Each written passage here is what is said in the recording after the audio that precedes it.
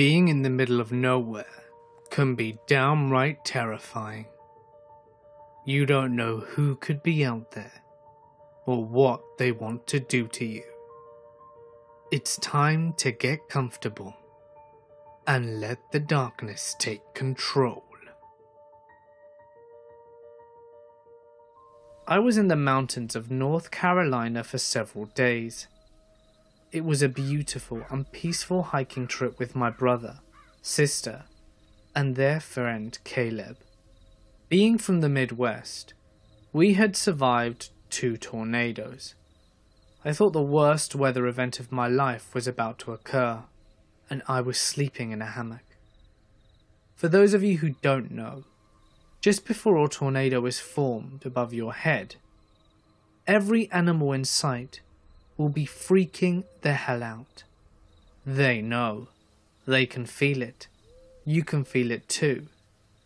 You just won't know what that new feeling is until the 60-year-old trees beside you are being ripped up from the ground. Being in the eye of the tornado is even more strange, as all those animals in sight are frozen. Sure, they still exist, but their little soul is on hold, and they don't do much more than just look around quietly. It's really creepy. Anyway, this wasn't a tornado at 3 AM. The fire we made was just embers, and a roaring thunder of animals freaking out. I peeked my head out of my hammock, imagining getting my face smashed in by the first softball-sized hailstone. But no, there was no bad weather. There was no storm or looming catastrophe. It was a beautiful night, aside from the roaring animal kingdom outside. My brother peeks his head out of the hammock above me and looks down to see if I'm awake. When he saw my eyes as wide as saucers, he whispered, "What the hell is happening?" I replied, "I don't know, but I wish I were up there on your hammock." Being on the ground level usually is best for guys my size. I lack the grace to climb up hammock ropes and jump into a bed 8 feet off the ground. Anyway, the terrifying, creepy roaring continued for about 30 seconds, and then it just suddenly stopped. It seemed to be a sweeping effect, where the outside of the radius stopped first and the creatures closer to us stopped last. But it was only a single second or two difference, and it was pretty damn synchronized. My brother and I freaked out, and after around 5 minutes of silence, we got out of the hammock and started the fire up again. This time, we made sure it was big enough to light a few 100 feet out. The last thing we needed is a Bigfoot or some weird shit going down. My brother went up to the ridge to check on my sister and Caleb, about 60 feet uphill from our hammocks. Caleb always wanted to be in the highest possible safe spot he could, and he wanted to watch the sunrise from his hammock. As soon as my brother got to their hammocks, he yelled a shrieking kind of yell for me, the kind I had only heard from him twice, when his friend got his handlebar lodged in his stomach about an inch deep as a kid, and when he split his own head open. I ran up the ridge with my axe in my right hand and the first aid bag in my left, with my flashlight in my teeth, expecting the worst. I arrived to Caleb's bottom bunk. He was in a state of shock, his eyes wide open. He was shivering and shaking, and he was staring down at the valley. Would you know, my sister didn't even wake up? Go figure. She had her headphones in all night listening to her folk music. Apparently she hates the sound of animals, and prefers to have a controlled mental state where nothing can make her paranoid. We woke her up, and she had no idea what was going on. She just stayed in her hammock like, well, what do you want me to do? We eventually got Caleb down to the fire and wrapped him in some blankets. I gave him a shot of whiskey to sip on, but he mostly just held it and stared at the fire. The whole night was too weird for sleep, but Caleb finally laid down next to the fire and slept around 4:45. But then my brother spotted something strange. "What's that?" he said, pointing down at the valley. "Right there on the bank of the river." My sister and I struggled to get his perspective, but then finally noticed a clearing. We decided to go check it out, but one of us had to stay with Caleb. My sister volunteered as she hates creepy things and didn't want us to go down, but we insisted. I left her my axe and emergency GPS signal thing, and I told her to just scream if she needed us and not to hesitate to use her pepper spray. She said to stop freaking her out and just go, and that they'll be there when we get back. So my brother and I hiked down the river. It took us nearly 20 minutes, but when we arrived we felt very uncomfortable. There were no animals around. None whatsoever. No birds, no squirrels, nothing. The clearing on the riverbank was about 100 yards upstream. We took the higher side of the bank to keep our distance. I didn't think either of us would actually expect anything to go down, but we wanted to remain cautious. We were around 50 yards away, at a slight elevation to the clearing. We pulled out our phones to take a picture, but our phones were dead. Mine is known to die, but I have an external battery pack that attaches to my OtterBox that I know was fully charged. My brother's phone is always reliable and usually attached to his portable solar panel charger that he keeps on the outside of his bag. His shit was dead too. Both of us tried to hold down our power buttons, not believing that they were really dead.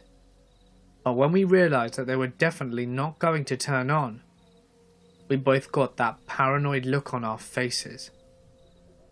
We decided to leave, but not before carefully studying the clearing for a few seconds. It was about 100 feet across, and the shape of a triangle. All the bushes and plants that grew alongside the river were all flattened down, and even some mature azalea bushes that typically stand between 6 and 8 feet tall were eerily laying flat. It's as if everything in that triangle shape had bent down, as close to the ground as it could get. Nothing appeared broken, but appeared as if it had grown along the earth instead of growing up towards the sun. It was weird as shit, and only in the triangle area. When we got back to camp, Caleb was awake. My sister had a weird look on her face, and Caleb was totally normal. "Hey bro, you alright?" my brother asked. Caleb just casually answered, "Yeah man, doing well. Missed the sunrise, but I guess I need the sleep." We just looked at him concerned like, what the hell? He was eating a breakfast bar and heating up coffee over the fire. We sat down across from him and I asked him, "So, hey, do you remember that shit last night?" He looked at me puzzled. My brother added, "You know, when all the animals freaked out and we found you." He just looked so confused. But my sister said, "Caleb, stop playing." "What are you talking about?" he said. My brother chimed in, "Bro, you were messed up all night." Caleb laughed and responded, "Yeah, I figured it had to be me, because I never sleep next to the fire all wrapped up in blankets. Not after getting that bug in my ear that one time, lol." We continued to ask him questions, but he had no memory whatsoever. As far as he was concerned, he had a few too many drinks and slept next to the fire. We told him our story, and each of us agreed that he had no recollection. We told him about the spot next to the river, and how our phones wouldn't turn on. We pulled our phones out to show him, and they were already on. My brother had around 67% and mine had around 41%. We got the creeps real quick. We decided to pack up camp and get away from that spot. But before we did a final sweep, Caleb asked, "Have you guys seen my camera?" He had a nice Sony DSLR with a nice lens, and that shit was gone. The weirdest part is that he slept with it in his hammock every single time he goes camping, and we've never seen it not on his body. He even specifically remembers taking it to bed and tucking it into its bag and putting the lens in its sleeve. It's like a ritual for him, and he takes super good care of his belongings. We searched around the ridge and all around the fire and in between the two spots. There was nothing to be found. Caleb even went down to the ridge a bit towards the river, in case it had fallen out and rolled down the hill, but it was gone. We had to leave, and my siblings and I agreed to pitch him to get him a new one if he would just get out of there. About 3 miles and 1 hour later, my brother turned to me on the trail and said, "Do you think he tried to take a picture of some shit he wasn't supposed to see?" And the creepiest feeling swept over me, and I replied, "Bro, let's just forget about how messed up he was and get the hell away from there." He nodded in agreement. It's been about a year now, and we haven't seen or heard from Caleb in over 8 months. No one has. I'm an archaeologist, and a few years back, we were doing a massive survey in the middle of nowhere in the interior of BC. All of the crew had gone home and it was just my boss and myself left for a few days to follow up and confirm some coordinates and finish some mapping. We head out from the motel about an hour or so into the bush. We're in the middle of nowhere along deactivated login roads. The closest town is literally miles away. We hike out to this one area that we had found some stuff in a few weeks previously. Now, for some reason, the whole area just felt wrong. I don't know how to describe it really. So anyway, we get down to business, and about 15 minutes after being hunched over mapping, there's this weird defining whomp sound. I could actually feel the pressure in my ears. I immediately looked at my boss about 20 feet away, who was white as a ghost staring back at me. We're both standing now staring at each other, and the same thing happens again. Ear pressure and chest pressure felt like it was just squeezed out. There's chills all over my body and every single hair is standing up on end. My boss just looks at me and says, "Let's go." We grab all of our stuff and speed hike back to the truck. We never discussed it again. I have no clue to this day what it was, but I've been so freaked out that I still haven't forgotten it 10 years later. I still get chills thinking about it now. About 10 years ago, I was working as a private investigator. It sounds cool, but it actually isn't. You spend about 3 to 5 hours each day driving to your cases. Stake them out in a blazing hot car with the engine off for 8 hours, and then spend 1 to 3 hours in a hotel room writing up your reports before finally getting some sleep and doing it all over again. I did this job for about a year after completing my training to be a medic in the Army Reserves. I was young at the time, so the idea of making 50k a year and travelling all over the country whilst living out of a suitcase seemed appealing to 19-year-old me. As I said before, you spend a lot of time driving around in areas you're not necessarily familiar with. On one of those late nights, I found myself driving onto a twisting mountain road just outside of Taos, New Mexico.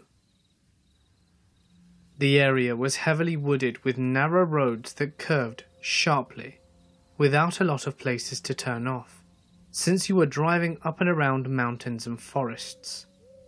In the middle of the night, as I manoeuvred my rental vehicle through a curve, I saw a woman stumbling along the side of the road carrying a small child. The sight caught me off guard and sent a shiver down my spine. It was so unexpected and so out of place. There were no houses nor buildings around me, and it was around 2 a.m. and pitch black. This unnerved me, but what sent the shiver down my spine was the way she moved. She lurched along with what I can only describe as a shuffle, straight out of a George Romero zombie flick, and she didn't look up or acknowledge me as I drove by.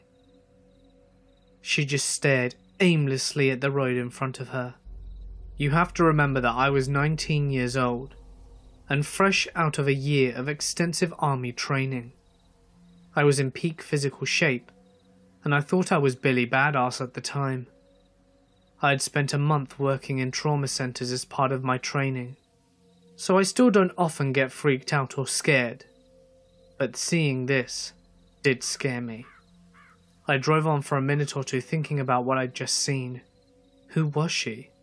What was she doing here this time of night? How did she get here? The more rational part of my brain took over, and I came to a horrifying realization. I had been driving for about 1.5 miles past her, and I hadn't seen any homes nor businesses, nor had I come across any places to turn off since I had seen her. And it had been about 10 miles since I had come across a place to turn before I saw her. This wasn't normal. Something was wrong. I realized that she had to be hurt or in trouble. Perhaps she'd been in a car accident and was in shock. What if the child she was carrying was hurt? I was a medic. I had trained for a year to help people. Sure, I was scared and unnerved. But how would I feel if they later died of exposure out on the mountain, and I was too much of a coward to go back and help? Wouldn't I also be scared the first time I saw combat, when my friends were depending on me? I had to man up and turn around. And as soon as it was safe, I did so. I drove back to where I'd seen her, half relieved and half horrified when I could not find her. I traced the road 6 times. Where could she have gone? There was only a small area on the side of the road and guardrails for miles. I drove, turned around and drove, and turned around and drove, and turned around and drove again. I was obsessed with finding her. Part of it was out of concern for her child. Part of it was proving myself that I was doing the right thing, even though I was scared shitless. After a while, however, it became about me proving it to myself that I wasn't actually going insane. I spent hours looking for her. Eventually I stopped my car and started walking along the road, looking for any signs of her or any disturbance on the mountain to indicate that a vehicle had crashed off the road and down a mountain. I walked that entire 3-mile stretch of road in pitch black with a flashlight, at times yelling like a madman, listening to every twig and echo with bated breath. I didn't even care about my deadline or my next case. I was sure of what I saw. I wasn't crazy. I wasn't seeing things, and I wasn't overly tired. I saw her stumbling down that road, and there's no doubt in my mind. But there was nothing. Even when the sun came up and I drove to the stretch of road again 6 times, there was nothing, and there was no way for me to explain it, even after countless sleepless nights in the 10 years since devoted to it. I don't believe in ghosts. I saw this bullshit documentary and laugh away their evidence in stupid orbs like the rest of you do. But I also don't know where the hell the stumbling woman and her child came from, or where they went. So, on the off chance that you were stumbling down a windy road in Taos, New Mexico about 10 years ago with a toddler in your arms, please, tell me what happened, where you came from, where you went, and that you are both okay. I've been puzzled for a decade now. I was hiking through the remnants of a remote, long-abandoned town and the surrounding area. To get as far into the woods that I was, You had to cross a fallen tree over a creek 3 separate times. I had just crossed the 3rd bridge and was about 5 miles in, and something blue caught my eye just ahead of me. There was a man in his late 60s wearing blue satin pajamas sitting in a tree. The closer I got to him, the louder he laughed. It wasn't a maniacal laugh, but it set off alarms in my head nonetheless. He also wasn't wearing any shoes and looked very well groomed / cleaned. I gave him a friendly nod as I passed and he just kept laughing. Then it stopped. I turned and he was gone. No branches cracked, no plants rustled, no sounds were made. He was just gone. Still rubs me the wrong way. The area I was in was pretty rough, very secluded for hiking. Not very many people venture as deep as I did that day, and I still have no idea what was going on there. I'm going to tell you this story my uncle told me when I was 12. I slept with the lights on for months after. This was in the mid-70s. My uncle and his friend were 13 and playing in a quarry on the outskirts of town. There were mine tracks running up the large hills that then dumped their load down onto the other side of this standard quarrying stuff, I assume. So they're climbing up and over all the large hills and notice something in a tree at the edge of the woods. They walk closer and realize it's a young boy hanging by his neck. His arms and legs were tied together behind his back, with his left leg free. He was naked and had cuts all over his genitals. There were fresh tire tracks underneath the boy's feet.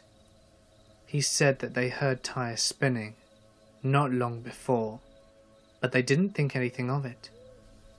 So obviously, he can't know the whole story, but it's his guess that 2 guys raped and tortured this boy, tied him up in the back of a pickup, and tied the noose around his neck, then drove off. Chilling to think about. We were discussing this at my grandmother's funeral, and he said that he always regretted not going up to the boy to see if he was still alive. Understandably, he and his friends noped out of there immediately and called the police. This story takes place in August of 2013, in the mountains of South Oregon. I am a USAF Security Forces airman, in other words, a military policeman. My girlfriend was at work, and as a swelteringly hot day began to turn into thunderstorms, my buddy Nick and I decided to go exploring some back roads and get out of the heat in town. South Oregon is crisscrossed with logging roads, some actively used and many totally forgotten and grown over. Nick and I spent many of our days searching on roads that we knew, finding roads that we did not, and driving for hours into the mountains, eventually navigating back to paved roads. On this particular day, with storm clouds building over the mountains, we set off on a road that we'd never been on before and began the drive into the mountains. After driving for about an hour, we hadn't seen nor heard any signs of any other people in the woods. We rounded a bend into the thick fir woods and emerged into a meadow that was totally surrounded by thick aspen groves. The meadow was perfectly flat and eerily still. We both noticed the strange stillness almost immediately. No birds, hardly any insect noises, no squirrels, and certainly no other people. On the far side of the meadow, right at the edge of the tree line, there was a picnic table. The table was very odd, however. It was painted a bright orange, and was much larger than a typical picnic table in a park. Remarking on this, Nick drove through the meadow to get a closer look. I remember being apprehensive as we approached. The whole scenario was exceptionally strange. The overall silence of the aspen grove was unsettling. Also, it was nearly impossible to see far into the trees, as aspens grow extremely close together. When we parked by the table, I hopped out the passenger seat of the truck to check it out. I'm not very tall, only about 5'5", but regardless, the table was ridiculously oversized and practically unusable. The seats were nearly at chest level, meaning I would have to climb up to even sit on them. As I was looking at the table, Nick called me over to the truck, and I noticed that he was looking back into the aspens. At first, I couldn't see what he was looking at, but then I noticed a splash of colour that was completely out of place in the thick trees. A small, one-man tent was set back in the trees, about 50 feet away from this strange table. I had an initial feeling of dread hit me, and felt certain that there was someone in that tent, and if we could see the tent, they could undoubtedly see us. There were no campgrounds in the area, no people, no main roads for miles. Surely someone camping so remote would be, well, at the very least, a strange person. However, as we observed the tent, we didn't see any movement, nor hear any strange sounds coming from it. Nick suggested that I call out. I didn't want to, but I did. "Hey, anyone in there?" There was no reply. Feeling completely on edge, Nick and I thought about driving away and leaving this strange area. But we began to fear the worst. What if there was a body in that tent? What if somebody had gotten kidnapped? Foolish, I know, but we thought it just the same. After some debate, we decided to have Nick turn the truck around to drive away from the campsite, should there be any need to leave in a hurry. He would be waiting at the wheel, my heart pounding. I started walking through the trees towards the tent. I was totally keyed up, with my senses on full alert. When I reached the campsite, several things struck me as odd. Backpacks were scattered all over. No fire had been built, and no wood collected. The tent, oh the tent, it was literally full of backpacks and women's clothing. Full of dread, I turned to leave to tell Nick what I had seen. As soon as I left, I heard Nick begin to yell, "Let's go, let's get out of here!" Not knowing what he was yelling about, I ran back to the truck. When I broke out of the trees, I saw a beat-up old Ford Taurus on the road, blocking us from leaving the meadow. I immediately leapt into the passenger seat, and Nick floored the gas pedal. The car was occupied by 2 men, and the third person was laying against the window of the back seat.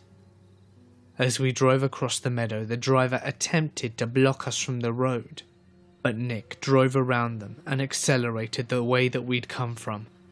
I looked back and saw the car attempting to turn around on the narrow road. Nick drove like a madman, and though I was honestly terrified that they would catch up, we hit the highway without seeing the car again. I still don't know if the person in the back was male or female. I called the state police and they promised to send a trooper out to check the scene. I received a call the next day from the trooper, stating that the campsite and the backpacks and all the women's clothing was gone, though he could tell that people had been in the area. The strange table was still by the thick aspen grove, and I have not returned to the area and do not have any intention of doing so again. So as a kid around 11 or 12, I had the world on my fucking plate. We had these woods around us that I never ever came close to finding the edge of. I would wake up in the morning, early, when school was out, and my friend Alex and I would spend the whole day out mucking around those woods. We would pack sandwiches and sodas and just go nuts. Play army and war, cowboys and Indians, you name it. This being the 80s, and Alex and I being smart enough kids, my parents had no problem with this, and enjoyed taking us to the army surplus store to buy stuff like MREs and survival knives and camping gear. It was pretty regular that we would be allowed to stay out overnight, if my dad was there to help us set up camp close to the property. So not on an overnight, but out and about one day, we found a tree house in a part of the woods we had never been to before. Probably about a 2-hour trek from the edge of the neighborhood. Maybe 2 miles or 3. It was hilly and rocky. Seriously a kid's dream. This treehouse was probably 30 feet off the ground, but it looked solid. We were so stoked to find our new castle. We hightailed it back home to get some rope, and my pop takes us down to the surplus store. And over dinner, Alex and I can't shut up about it. Next day comes and we hike out at almost dawn. We got a backpack full of rope and sandwiches and our knives on our hips, an excitement that's so thick we could chew on it. We make it out there and start attaching rungs made from big sticks onto one end of the rope. It took us a few good hours, but we got one side finished and the rope tossed over the branch. That's where the little deck and door are. We finally climbed up and are sitting on the deck looking out, and rock, paper, scissors for who gets to go in first. Alex wins and goes in, and comes right out. He's white as a sheet and wants to go home. So curious as I am, I go inside. This treehouse is probably 8 foot by 8 foot, and about 7-8 feet high inside. The inside walls are covered, every single inch, of naked girls. Not awesome found Playboy porn, but kiddie porn.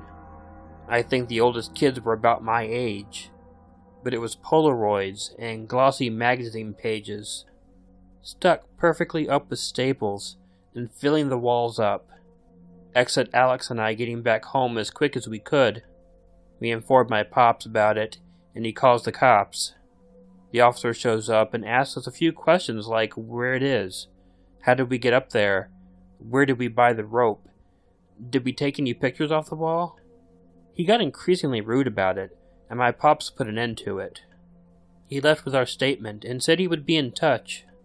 We were no longer allowed to take overnights in the woods, or be out there for more than an hour without checking in. We actually built a really long tin can phone with the permission of my parents, which allowed us a bit more of our freedom, but we were pretty cut off from the deep exploring. About a year or two later, that same cop stopped me when I was hanging out in a different park, saw me smoking and caught me with a joint. Alex asked him whatever happened with the treehouse. The cop told us to not do drugs and left us alone. In college, many moons later, Alex sent me an email, saying how he read in the big state paper. Towns that are, say, the county seat have their own papers, but the capital city has the big paper. That the officer shot himself with his service revolver after his wife found out he was circulating kiddie porn. So it comes to my mind like it came to Alex's that we had found his little CP stash cave.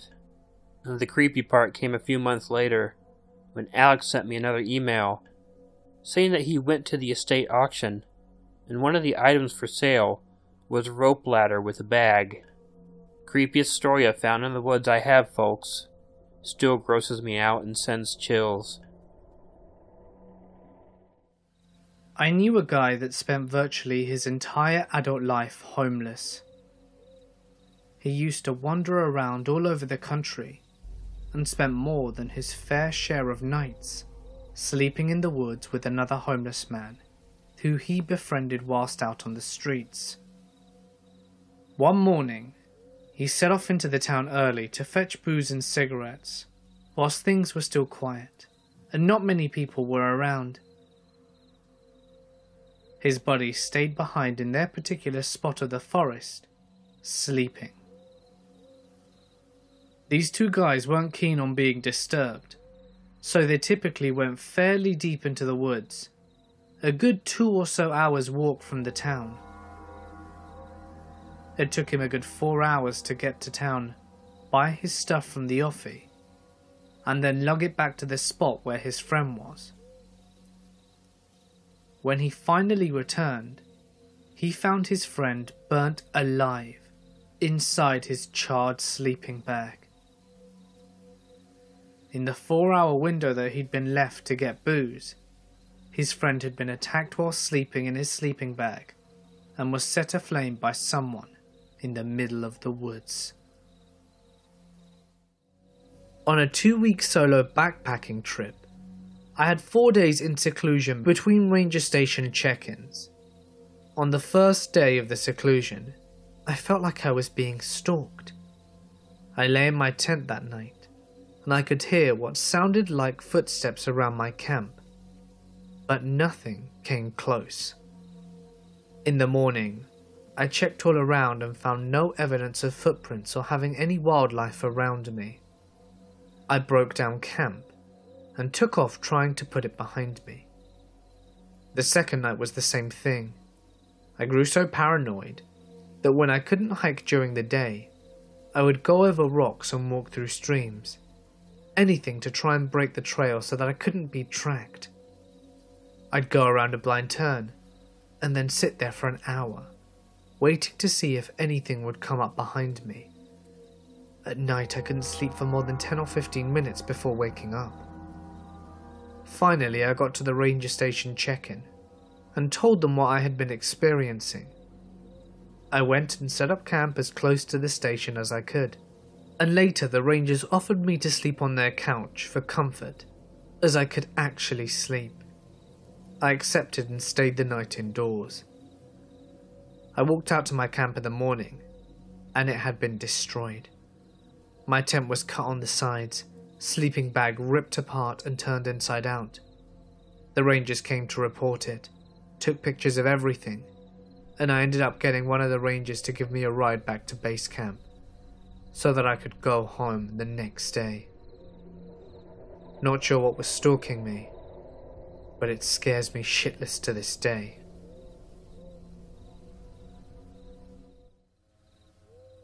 When I was about 18, me and some friends took a road trip about 7 or so hours down to the Appalachian National Forest. We were all going to do a little car camping and drink some beers. You know, 18-year-old stuff. As such, we didn't want to be bothered by any national park rangers, so we drove way deep into the woods. So eventually we do get there, set up camp and had some natty lights. And me and a guy decided to go and do a little exploring, so we walked about 100 yards from our site back to the main road. We saw another patch directly across from us. We started walking towards it. Now immediately, we started seeing signs that somebody had lived there for a while. There were big bags of trash, stuff like that. Should have been a huge red flag to turn back, but, you know, we're 18. Eventually, we do manage to reach the site. There's an older white guy who's living out of his van. There's clothing lines strung up all around and coolers placed around it. There's also a big gorgeous dog. I think maybe it's a golden retriever. We tried to back out, but the guy sees us and begins talking to us. To be honest, the guy was friendly enough. He asked us where we're from and things like that. Nothing was too odd at first. He then tells us about some cool spots to check out in the park. We end up chatting for about 10 minutes and going our separate ways. I started to think about how odd it was that this guy had given us directions in step counts and not yards or miles. He was always off balance, not stumbling drunk, but he seemed like he was walking on a balancing beam. He was always swaying side to side. Oh, and he was super excited to talk about the national parks and forests where we're from. Okay, now fast forward 2 months. Camping's over and we pack our tents. Same buddy calls me late at night and tells me to turn on the TV and put the news on. I did oblige. I then see an old dude with a van. You can see exactly where this is heading, but at the time, I didn't. I was just annoyed that my friend had woken me up. No watch. And then I see the gold retriever and it all clicks to me. What the hell? That man's name was Gary Michael Hilton, convicted of at least 4 murders. He actually took one of his victims on the same Appalachian trail we're on, only a few weeks after we left. I used to work security, and several years ago I was assigned to a remote construction site where a summer camp was being built. It was quite literally in the middle of the woods, roughly 4 or 5 miles into the forest, with only a single access road that they'd been using to haul equipment and supplies and such. My job was to provide overnight security, doing a foot patrol of the entire area. The patrol covered around 2 miles, roughly once every hour, and then going back to my post, which was a tiny wooden shack not much bigger than a payphone booth to fill up my logs. Other than the occasional black bear, coyote or bobcat, it was a very boring assignment, with one exception. I was doing a routine patrol one night near the end of my shift, around 3 AM or so. I just passed the gate, where the access road enters the site, when I heard an extremely loud piercing scream that seemed to have come from a distance down the road. It sounded like a woman screaming in absolute terror, and at this point I need to clarify. I hear bobcats pretty often around my house, and encounter them occasionally whilst working in remote areas. They definitely have a distinctive and creepy scream, but there is absolutely no way that this scream was a bobcat. I immediately took off sprinting as fast as I could in that direction. I didn't hear anything else after the initial scream, but about 1/4 mile down or so, I came upon a car parked just off the side of the road. There was no car in sight when I'd come through on my way to my shift, so it had to have been parked there fairly recently, not running and with no lights on, and no doors open nor anything. I called out to see if anyone was there, but got no reply. I looked around the general area and didn't see anything. Needless to say, I was pretty goddamn sketched out at this point. I ran back to my post and reported what I'd seen to the local police, since there wasn't really anything else I could do. Unfortunately, nothing ever came of it. I've never found out whose scream I heard or what caused it. The car was apparently owned by a guy who lived in the area, but I never heard why he was there. My supervisor suggested that maybe I'd heard a mountain lion or another animal screaming, but I've heard those animal sounds before, and although they're definitely freaky, there's no mistaking an honest-to-God human scream. I had to attend a family reunion a few years ago. Unfortunately, I really didn't have the money to fly, nor the money to stay in a hotel on the way. So my plan was to drive the entire way and sleep at rest areas in my car. It made sense to me, as it would ensure that I would be able to visit my relatives. It was a 3-day trip, so I would be sleeping in the car for at least 2 nights. I brought along some pillows and blankets so that I could curl up in the back seat. The first night came and went with no incident. I found a rest area and was able to just hang out in the parking lot. The second day of driving, however, had me going through the mountains. I had never made this trip before, so I wasn't sure if I would find a rest area.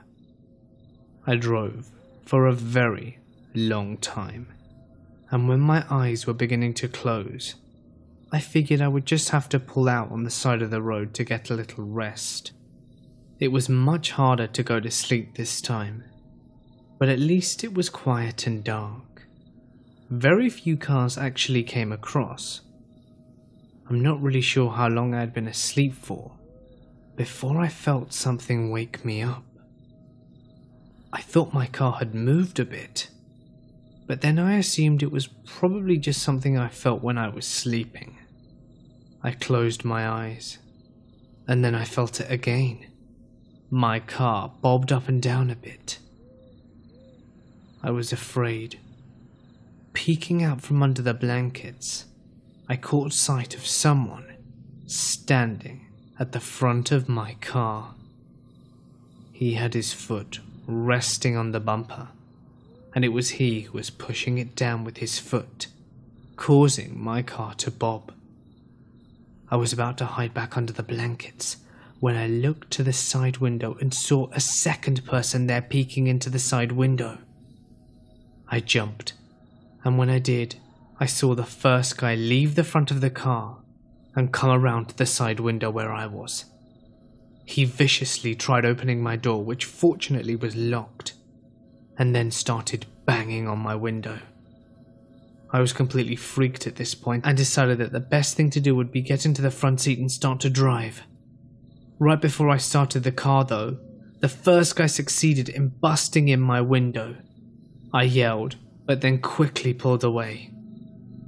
I have no clue why those guys were antagonizing me, but I did not stop driving until I got to the reunion, and I have never slept in my car again. This happened to myself and a close friend, both 23-year-old males, just last month. We decided to go on a 2-day backpacking camping trip in the Adirondack Mountains of New York. We are both very comfortable with nature and spend a lot of time camping, hunting, fishing, etc.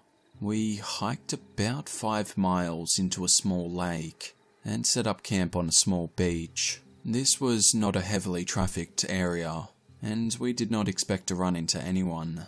Our first night there, as we were sitting around the fire, we saw a flashlight moving on the other side of the lake around 10:30.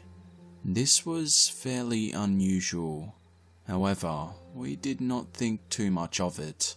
But as time went on, this flashlight kept moving around the lake, getting closer to our campsite.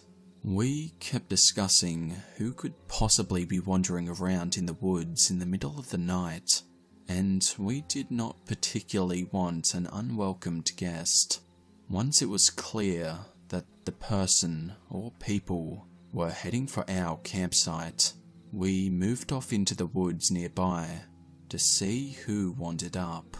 I took a small axe with me, and my friend had a .22 rifle.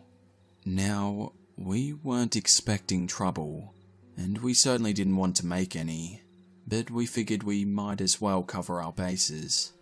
Now, the moment of truth. The flashlight comes near the light of our fire, and it is one man. He has a beard, and is probably in his mid-40s. The scary part was, he was carrying what turned out to be a pump-action shotgun. He walked around the campsite a few times, and then proceeded to enter our tent. After rummaging around for a minute or so, he came out and started yelling, "I know you're out there. Why don't you come and say hello?" My friend and I remained motionless under a hemlock tree about 50 yards away. That is when the man proceeded to fire his shotgun into the woods, not too far from where we were. He also swung his flashlight around several times. After what felt like hours, he grabbed my friend's backpack and a few articles of clothing we had drying off near the fire, and threw them in to burn. My friend, who had aimed his rifle at the man, asked me if he should shoot. I told him absolutely not, unless he spots us and starts pointing the gun in our direction. Thankfully, the man moved off from where we were after a little while. We waited until his flashlight was on the other side of the lake, ran out, grabbed everything we could fit in my pack, and took off. It was now around 2 or 3 AM.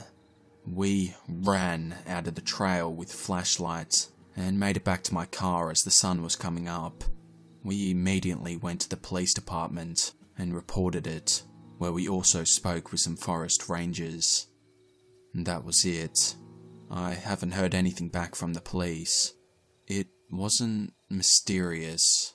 However, it creeps the hell out of both of us.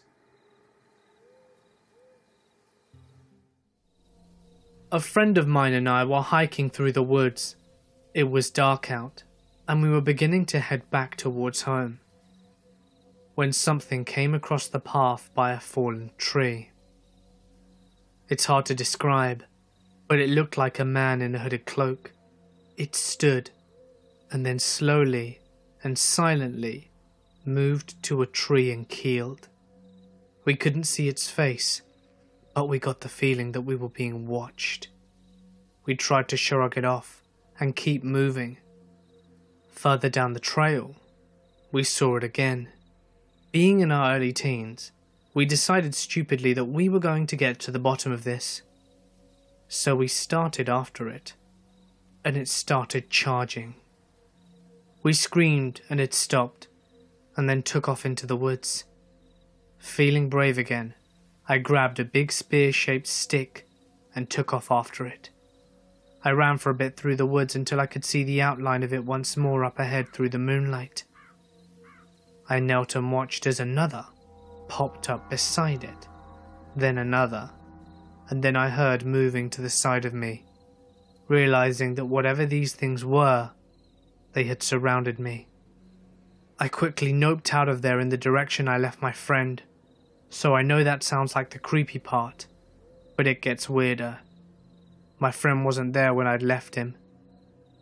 So I called out to him, and he responded a little away, followed by, "You've got to see this." So I followed his voice and came to a clearing. It was bright as hell, and floating around the clearing were legit balls of light, almost like the fairy fountains from The Legend of Zelda. These were pure white light, and we looked at each other, and then hightailed it back to the trail and went home. It was definitely the strangest and scariest thing I've ever witnessed. When I just turned 18, I figured it'd be best to move out on my own. It isn't like I had family problems or anything like that, I just really wanted to start my life as an adult. I'd often daydream about throwing crazy parties, being able to hook up without having to find a spot, and always having beer in the fridge, and basically just have a ridiculous amount of freedom. So, the summer after high school, I found this small apartment complex on the south side of town. It wasn't anything fancy. 5 apartments to a floor, 3 floors per building, and 7 buildings spaced out along a horseshoe-spaced road, with some woodland surrounding it. My apartment wasn't very big. Now, being fresh out of high school and working a super low-end job as a waiter, I could only afford a small studio apartment. I was fortunate enough to snag one on the 3rd floor so I didn't have to go up any stairs. I planned on going to college, but as some people know, it doesn't always work out that way. After fall and semester started, I still hadn't enrolled. I started doing double shifts at my work to keep myself busy. Living alone in a studio apartment can really take a mental toll on somebody. Seriously, it can. Sitting around all day doing absolutely nothing, waiting to go to work and only really growing older. Not to mention, most of my friends ran off to schools out of state and I was the only one left behind. I'm not throwing any parties by myself or for myself. I'm just saying. Anyway, I'd work these doubles all day. They were roughly 10-hour shifts depending on how busy the restaurant was. I'd come back super late at night, way past when the sun went down, walk through the giant horseshoe back to my apartment that sat all the way on the other end. Now at some point in all of this, I realised that college was out of the question for me, so I started saving money for a new car. I kept most of my tip money in a large box under my bed, and when I'd come home, I'd pull it out, throw the money in, and then go and sleep. Well, that was my intention. The problem is, since I'd be working so much and just being a kid, I always wanted to go and get in some personal time by watching television, playing video games, or throwing on one of my favourite movies. I'd usually be able to stay up all night by doing it. In fact, I'd crush about 4 hours of sleep, then wake up, rinse, repeat. After so long, I couldn't really do this anymore, mainly because I had to cancel my cable in order to pay rent, as well as pawn off some of my gaming systems and DVD players. It really sucked for me. Movies and television were my life. I wanted to go to school to study them, but being an adult, it always costs a lot. Still, even after I had nothing to do, I still couldn't sleep. Like some people.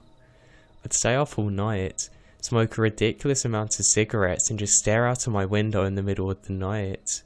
Also, where I'm from, we'd get these crazy electrical storms passing from time to time, especially in the late summer or early fall. I just watched those all the time, having nothing to do really, open my eyes to my surroundings. In the end, I actually got to know all the people who like to smoke late at night. I knew how many people like to drive over to Taco Bell past midnight in order to get a snack. I also knew that the entire apartment complex would become a ghost town at around 2 in the morning. There'd be absolutely nothing going on. It'd just be me, either staring out of my window or smoking on my balcony. So one night, I decided to take a walk.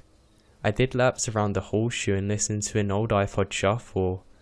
It was also very cold that night, so I wore an old hoodie that I had with the hood up. To be honest, I probably looked extremely suspicious, but honestly, I was just out for a walk. I followed this massive iron fence that wrapped around the entire apartment complex. I was heading back home when I came across something really weird. There was a gate, but it led off into the woods that surrounded the apartment complex. I found it rather weird. I mean, the place was gated, but there was no other place that had a gate on this side of the complex, not to mention that it obviously led to absolutely nowhere. It gave me chills to see that it was open.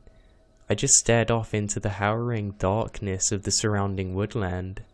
I hoped to see if anybody was out there, or maybe find somebody to talk to, just so I could forget about it. I didn't know what to do. I just kept moving. Luckily, I could see the gate from my apartment and decided to play a new game. Who opened the gate? After coming home from work, I placed my tips in the box, went to my window, and stared out and looked for the gate. I could see it from my apartment, luckily. It was just really hard to see. There wasn't any street lights around that damned thing, and honestly, it looked like there wasn't even anybody there. This time the gate was shut, and when it shut, it blended into the fence perfectly. Nobody could see it unless they were opening the thing, which I did. I didn't bother to tell anybody because I didn't think it was a big deal. To be honest, I thought somebody was going out there to smoke a bowl or do some weird stuff in the woods. Honestly, I didn't know. I didn't really care what was going on behind there, but I did need something to pass my hours. So I'm just sitting there on the balcony waiting for things to happen. It's now way past 2 AM. I'm the only thing awake in this complex as far as I'm concerned, and I'm just smoking away a pack on my times. I then start getting tired and figured out that I'd call it a night, when I suddenly heard a squeaking or creaking sound coming from the iron gate. The metal sounded really rusted. It was way louder from what I remembered a long time ago. I lowered myself down, trying to hide myself amongst the shadows of my balcony. I didn't want to spook whoever it was going into the trees. I squinted my eyes trying to get a good picture. I could then see a shadow moving among the darkness of the tree line, but I soon realised that whoever it was wasn't coming from the apartment complex. They were going in. My first thought was that maybe it was a person who worked on the other side of the forest and used that as a shortcut through. I never saw it happen before, but maybe they discovered a new route or something. Maybe it was one of my neighbours. I thought that until my eyes had adjusted properly to the darkness, however. Whoever came from those trees wasn't a person that lived in my complex. They were physically handicapped. I think they were hunched in their back a bit. Their arms swayed back and forth, almost like they were dragging them lifelessly. The knees of this person were also really close to the ground, more than I could possibly imagine somebody still being able to walk with.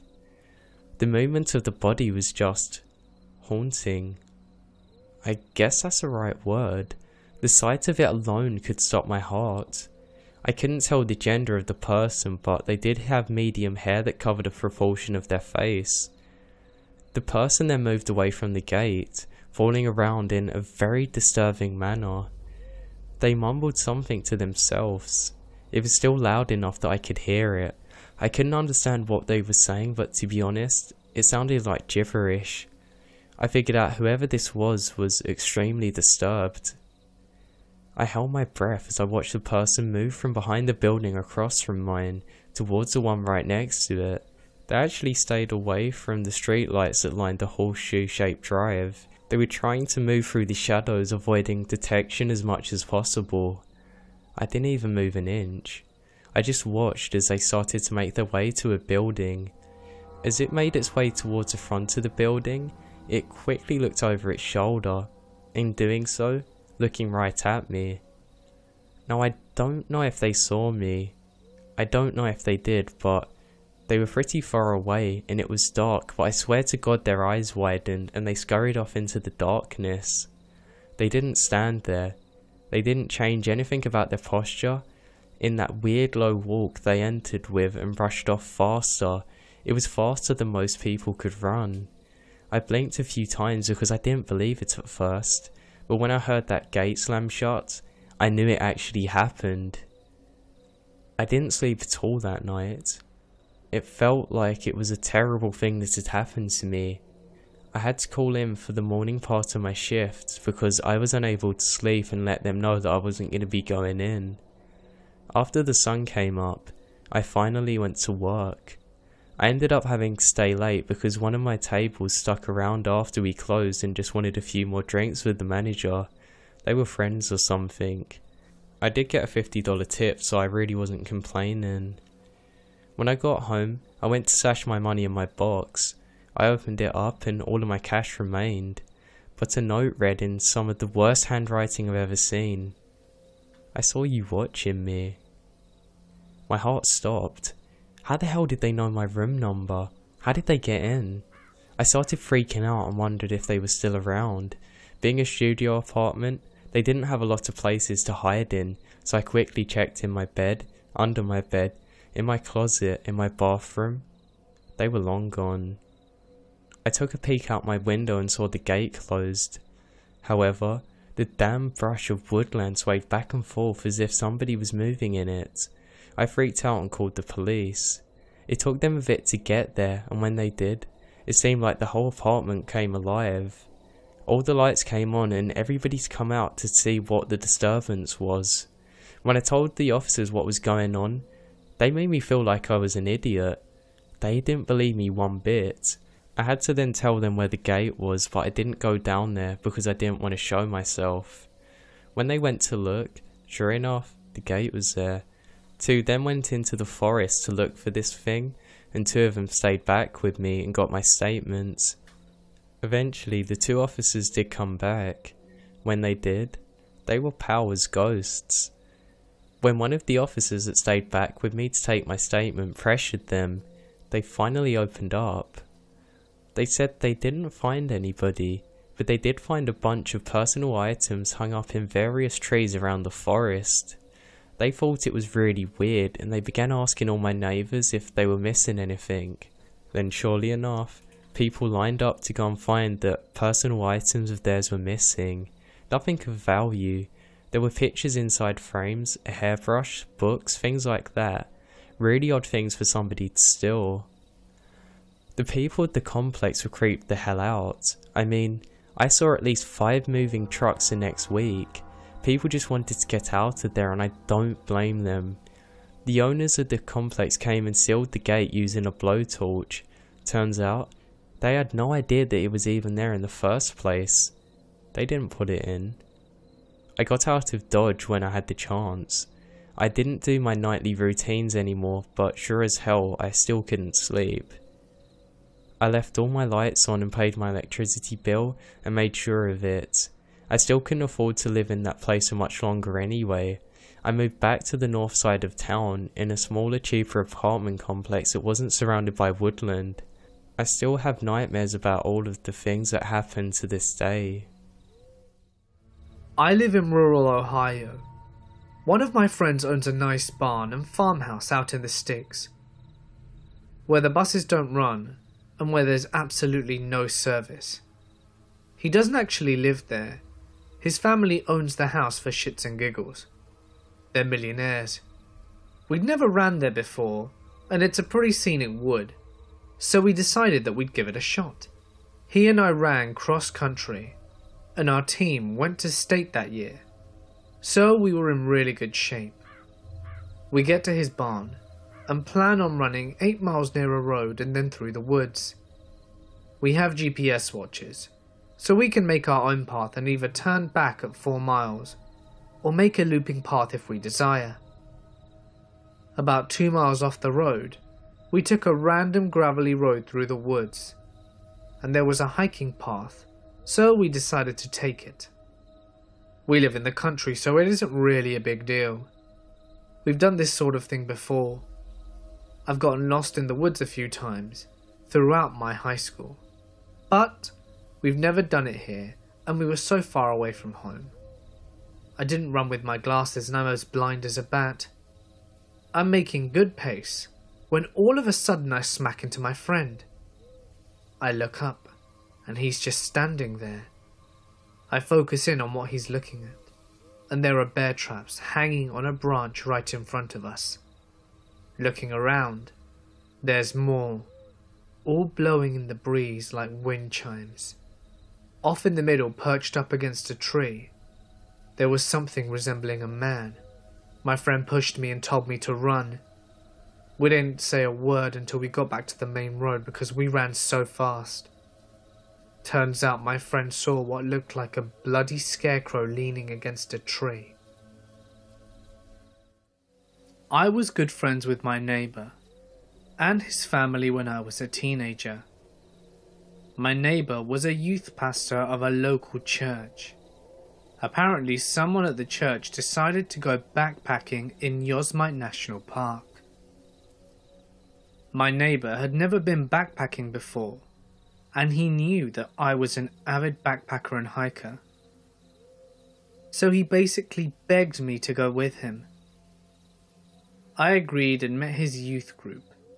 Jeez, what a bunch of misfits. These kids ranging from 14 to 17, and they were poorly behaved and had some bad attitudes. And one in particular bragged long and loud about how he would wrestle a bear. We hiked up the mist trail into Little Yosemite Valleys, which is on the backside of Half Dome. We spent the day hiking in some really nice territory. I didn't much care for my group, but the 19-year-old 5-foot female trail guide was friendly, so it wasn't a total loss. The campsite at LYV is backpacker only, so the site is basically a forested area with a few felled trees which acts as a marker for the different campsites. It was summer, and fair weather, so we didn't bring tents. Sleeping out on tarps and sleeping bags, and I was trying to bed down and go to sleep. A couple of the punks in the group thought it would be funny to lob small sticks and stones at me, and I asked them to stop, but these punks just kept laughing and kept it up. It sufficiently pissed me off, and I vowed to get even. I waited until the chatter died off, and the sounds of deep sleep breathing grew around me. The forested campground was pitch black on a new moon night, and no campfires were allowed. All quiet, all around. The only differentiation between the blackness of the surroundings was the velvety purple of the night sky, blazing with 1,000,000 stars. I crept out of my sleeping bag and crawled on my hands and knees, carefully brushing the forest floor in front of me, clear of needles and twigs, which there were a lot of, so that as I moved I wouldn't make any sounds. I crawled over to the 2 punks who threw stones at me and found their hiking boots and tossed their boots into the bushes. Then crawled back to my sleeping bag silently and went to sleep with a grin on my face. Sleep came quickly after that. I snapped awake some time later, still pitch black inky darkness all around, and everything was completely, totally, eerily silent. I happened to be laying on my side when I awoke, and I completely, no middle groggy ground, just snapped awake from a dead sleep. I could see a narrow sliver of the velvety night sky between the trunks of trees. Right at that moment, a shadow broke the bottom edge of the silver night sky. My breathing froze, and my heartbeat ratcheted up quickly. So I lay still, totally awake, staring wide awake into the darkness, straining with all my senses, listening. Nothing. Silence. I told myself it must have been an owl gliding through the darkness on silent wings, and I closed my eyes and slowed my breathing, trying to go back to sleep. I started to doze off again, when all of a sudden, one of the backpacks in the line of backpacks that were set against the fallen marker log of our campsite began to jiggle. Well, the zippers started jiggling. I froze again, trying to figure out what the heck would be making those zippers jiggle, as no other backpack zippers were jiggling. Right then, a 19-year-old 5-foot trail guide flicks on her flashlight, 6 inches away from a brown bear's face. The bear had chomped into the backpack and was doing a full reverse tug to trying to make off with it. But the dead log had snapped limbs, and by pulling the bag it had torn the nylon hopelessly and snagged it. It took me a moment to register. There's a bear in camp, 6 feet to my left. Our trail guide starts yelling at it and hitting it in the face with small stones that she scooped off the forest floor. This woke up the whole camp pretty quickly, and someone started blowing one of those ultrasonic whistles. The bear gave up and sprinted out of camp, dodging between tents and shaking its head as if it had bees in its ears. It didn't come back, and it turns out the punks who had been throwing stones at me whilst I was trying to get to sleep left a bag of trail mix in his backpack. Dumbass. I hate to talk about it, but I went there too, also alone. I was living in Tokyo a while, and went through this phase of checking out abandoned places, haunted places, and straight-up strange areas. It wasn't long until I was told of Oakigahara Forest. I made my way out there one spring day. I felt like I was being watched from the moment I stepped into the forest. The silence bothered me. There were no birds, no animals, no insect sounds, just an eerie silence. I didn't notice this until a slight wind rustled the trees at one point, and I realized it was the first thing I had heard in at least 40 minutes. I walked around for maybe 3 hours total. About an hour and a half in, I started to panic. This silence was deafening. I was convinced there were eyes watching me from all around. It felt like the forest was closing in on me, almost tunnel vision-like. I wasn't disorientated, but I felt unstable. I can't really explain it. I saw a tent. It was zipped. I didn't want to know what was inside. It was clear it had been there for a while, beaten by storms and blown around a little.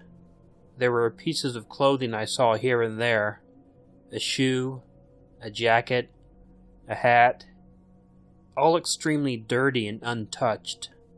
The image burned into my brain is a note nailed to a tree which said, "I'm sorry," in Japanese. And that was all. I couldn't walk back to the car park quick enough. The whole way thinking this was a terrible idea. The whole way feeling like something was walking one step behind me, almost pushing me out of the forest. Just like the OP, I deleted all my photos. I never want to see that place again. Bad juju among those trees. That was 9 years ago. Sometimes I dream of it. It's always a nightmare. I live in a compound by myself. I know it sounds wacko, but it's really my tiny home. Workshop, and a couple of other buildings for food, equipment and storage, and a guest room. One bad snowstorm knocked my area OOC, so I decided to hunker in for the long haul. I spent almost 2 weeks without leaving. 3 days in, I get woken up by a knock at the door. I get up to answer it, and halfway there I realise that the only way this guy could knock on my door is if he broke the lock. So I grab my shotgun and ask him through the door who he is and what he wants. The guy says nothing and keeps banging. I go out the back door and sneak around the front, and I see a man who's on the ground, covered in blood and shouting for help. Turns out he was driving and crashed and dragged himself 5 miles down the road until he came to my place. By then, he realised that I forgot to lock the bottom part of my gate and weaseled in. Luckily, he survived. I was out for a long run, probably around about 12 miles on dirt roads through Iowa farmland. Plenty of abandoned barns and old buildings alongside it. As I'm running, I see this figure up ahead walking on the road. It's an old man, fairly well groomed. I could have compared him to anyone. He looked a little bit like Jerry Sandusky, but greyer, and with more black in the corners of his mouth than eyes. He was wearing a white sweatsuit and carrying a plastic bag over one shoulder. It looked heavy and full. The man smiled at me, and I smiled back, even though physically I was distancing myself as far away as possible from him. As I passed him, I began to feel dizzy and nauseous. His presence just felt so wrong. His smile was off. I actually had to swallow back vomit that had just began to climb my throat. My adrenaline had gone up, and my pulse was hammering. When I looked back after a couple of meters from distance, he was gone. I have no way to explain this. A group of friends of mine were staying at this remote cabin that one of my friend's cousins owned. There were no roads leading to the cabin, and it was a good 3/4 of a day hike from where you parked the cars. I couldn't go at the same time as everyone else, due to work obligations, so I decided to head up the same day, but a little later. It would mean I would have to camp for the night by myself though. I didn't care. I was kinda looking forward to it, as I've never camped alone before.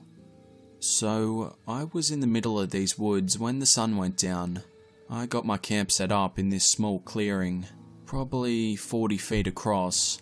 I get my campfire going, and pitch my small, one-person tent, doing all that camping stuff like cooking hot dogs on a stick over the fire, and s'mores as well. I probably stay up for a good 2 to 3 hours after dark. And the entire time, I swear I heard shit moving in the woods, on the edge of the clearing.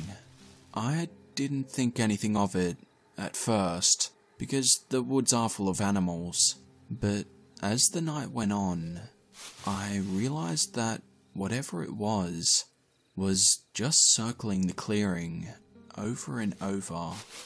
Once I started paying attention to it, it made 4 or 5 laps around before I decided to get up and investigate. The noise stopped as soon as I stood up, and I thought I heard some sound going away through the woods. I just shrugged it off, thinking it was some fox that got curious and then got scared when I stood up. I decided it's time to sleep. I douse the fire and climb into my tent. I start to doze off and stay in that half asleep, half awake state for a while. I normally hear weird shit when I'm in this state, so I don't think much of it when I hear a voice. Something wakes me all the way up though, and I realize the voice is real and right outside my tent. It's just above a whisper, and I'm not sure if it was another language or if they were just speaking English in such a way that I couldn't understand. I lay there for some time, I don't know how long, listening and waiting for something to happen. There is just enough moonlight to light up the walls of the tent, so I can see when a hand presses into the wall of my tent, down near my foot. This freaks me out, and I sit up quickly. Whoever was outside of the tent tore us out of there, like running full sprint through the woods. I get out of the tent and shine my flashlight around and see nothing. I was expecting there to be a bloody handprint on the tent, but nope. Didn't sleep that night. Packed up camp at first light that morning and booked it to the cabin. I was in a small bush plane a while ago for a pretty routine and recreational flight. A longer one. We flew way out of radio range of anything, and there was nothing on the radio at all. Not on any channel. Good weather, but nobody in the air or on the ground in the area, due to how remote and difficult it was to get to, and due to it being a small area population-wise as well. Very few people had a plane, and therefore, it never happened that 2 people with planes were in the same area at once. This is because every pilot knew each other, and we always discussed our flight plans for the future. Completely alone, myself and the pilot, and even though there was the roar of the engine, it was pretty peaceful. The landscape was breathtaking below us, and the sun shone beautifully off the trees. Bored, I scrolled the radio channels receiving only static or nothing, and then it happened. The radio cut out and shut off. Not like no audio, like off, no power, dead. Unsettling as it was, I chalked it up to equipment failure and turned back to the sky. After around 10 seconds, the radio powers on. After around 10 seconds, the radio powers on by itself. And at full volume, in the scariest and raspiest voice you can imagine, a woman screams, "Help me," and then the radio powers off. That shit was as clear as day. The damn sending radio might as well have been in the back seat of the plane. That's how well the signal was picked up. Not a spit of static. Freaked out, I looked at the pilot and said, "What the hell was that?" And he said, "Dude, I have absolutely no idea. Check the radio." We were simultaneously scanning the ground for signs of life. The signal must have originated somewhere close. So I begin to examine the radio, turn the dial off and on. It powers up and goes back to what it was before, picking up very staticky signals from another pilot further off. A few minutes later, those signals sound a bit better, and my pilot radios the other and asks about the transmission we heard. Apparently they heard nothing. Later that week, the pilots went for beers, and my pilot that day asked them all if they had heard something, but they all said nothing. 2 days later, a woman was found dead in the wilderness after breaking her leg whilst hiking and starving to death. She did not have a radio with her near her setup, which was close to where they think she broke her leg, as the wound would not have let her walk that well, and the terrain was poor for hiking anyway. We never did find the source, but I try not to think about that day, and I no longer fiddle with the radio anymore when I do flying.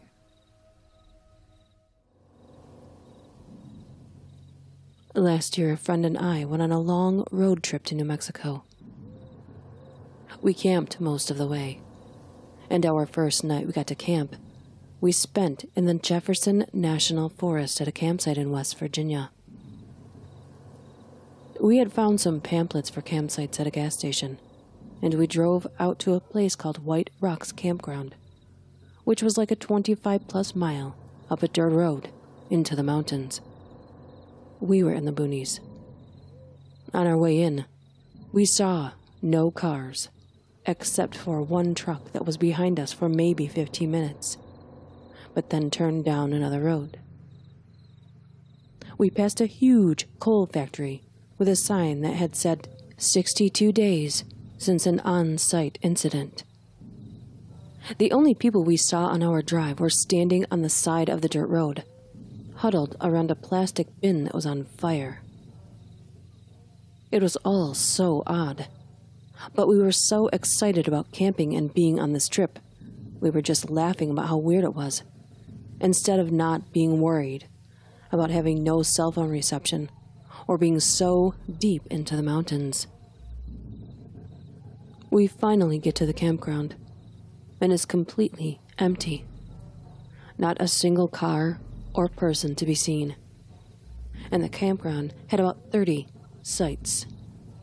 We drove around all of them trying to spot anyone, but when we realized it was just us, we picked a random site and decided to just stick it out.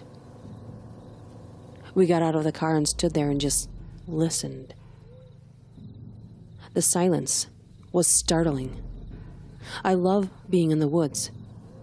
I've never felt scared or intimidated to be out there, but there was such a different feeling this time. There were no bird sounds. It was just thick, silent woods.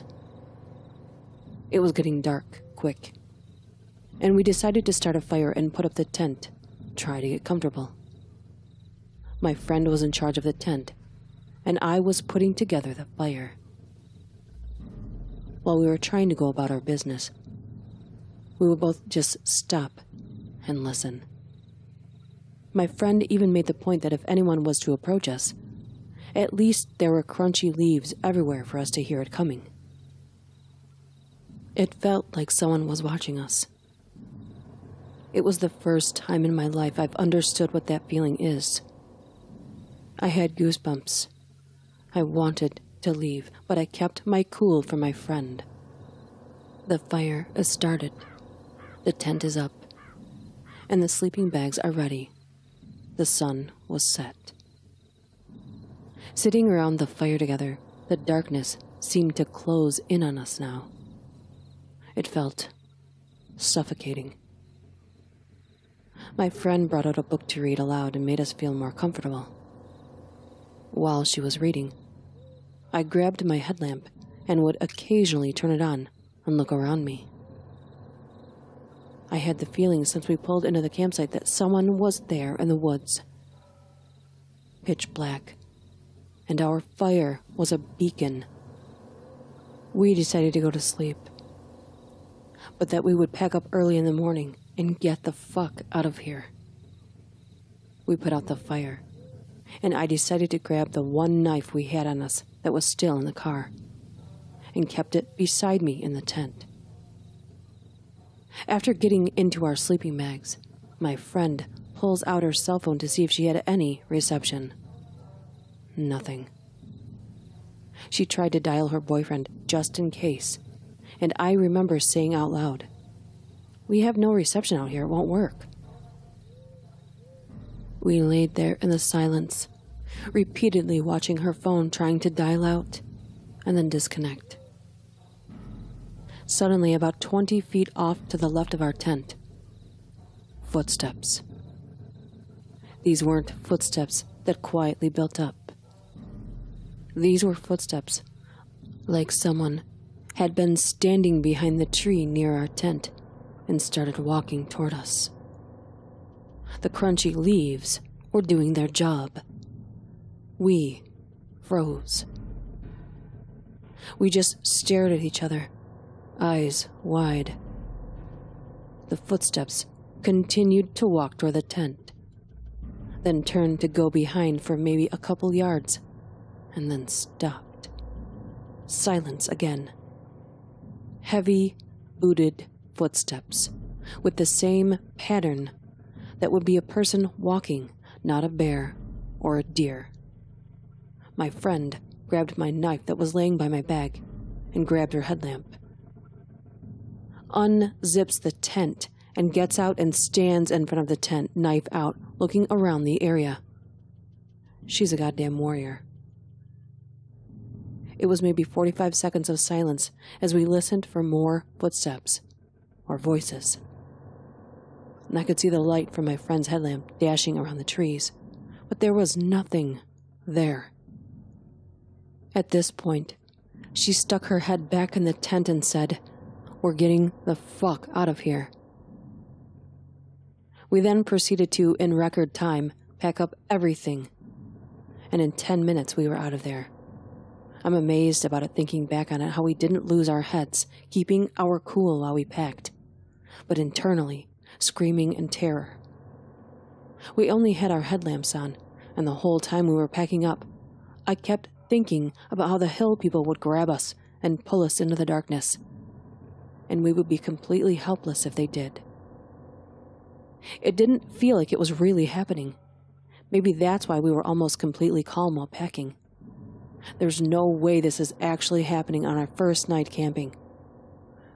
We must just be freaking ourselves out. But I still felt like we were being watched. We sped out of there once done. Now here is where the hill people hunting us was confirmed. As we pulled out of the campsite, there were 2 black, dirty trucks pulled off to the side of the road, hidden in the trees, but almost still completely visible. They had definitely not been there when we pulled in earlier, and the closest residential homes were 15 miles away. We didn't see anyone around them, but we didn't stop to look either.